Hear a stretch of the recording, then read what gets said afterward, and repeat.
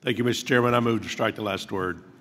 This is an election year, and while both sides claim to support election integrity, we must take action to actually make a difference.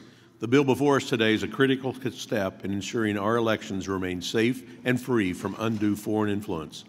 By now, it's become clear that the Chinese Communist Party is the chief agitator working to influence our elections and our American way of life. We've passed bipartisan legislation twice to decouple TikTok from the Chinese Communist Party. We've held hearings in this committee and in others looking at our country's competition with China. And we've documented evidence of the CCP and other bad actors supporting U.S.-based nonprofit organizations to prop themselves up and to tear our country down. Unfortunately, there's some of these 501c3s right here in the United States that are run by bad actors who aren't seeking to help our society, but tear at its very fabric.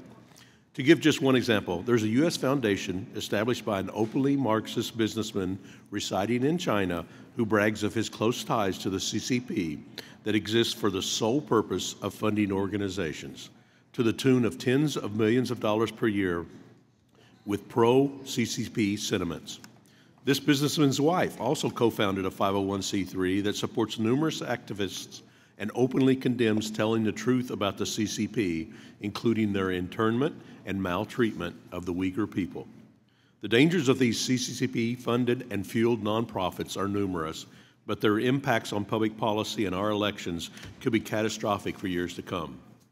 The best way to rid ourselves of these ill-intended groups that operate under the guise of 501c3s is to support transparency.